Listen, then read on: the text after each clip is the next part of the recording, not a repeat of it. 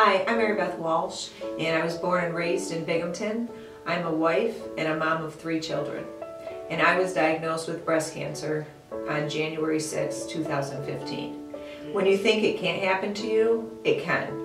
But thank God I had my faith, my family and friends that got me through this whole year. And because I had a mammogram and I kept my yearly checkups with my doctors, they found it early. I did have some complications on the way, but early detection is definitely the key to survival. I still have a battle ahead of me, but if I would have skipped my doctor's appointment like I know a lot of working women and moms have a tendency of doing, don't. That appointment saved my life. It was my yearly checkup. My dad's mom had breast cancer and she passed away with breast cancer before I was born. So I had found a lump back in 2009.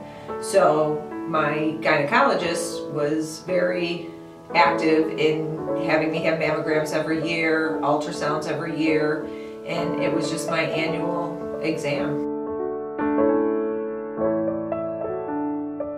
I did get the news, like I said, on January 6, 2015, and on February 2nd I had a double mastectomy because I was stage 2 on my right side and stage 1 on my left.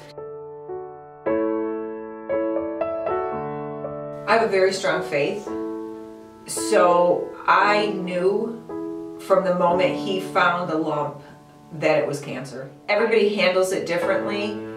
You can't let it affect your mind. You have to stay strong. No matter what they tell you, you can't let cancer win.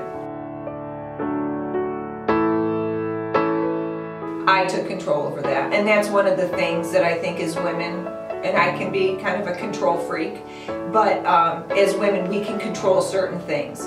So right after my first chemo treatment, 3 of my long life friends and we Skyped my sister in and we went to my hairdresser and my hairdresser shaved my head. And there was rules in that whole thing where you couldn't laugh at me, couldn't make fun of my head, I could make the jokes, there was no crying, and if anybody was going to cry it was going to be me. But it ended up that I didn't even cry, my friends did.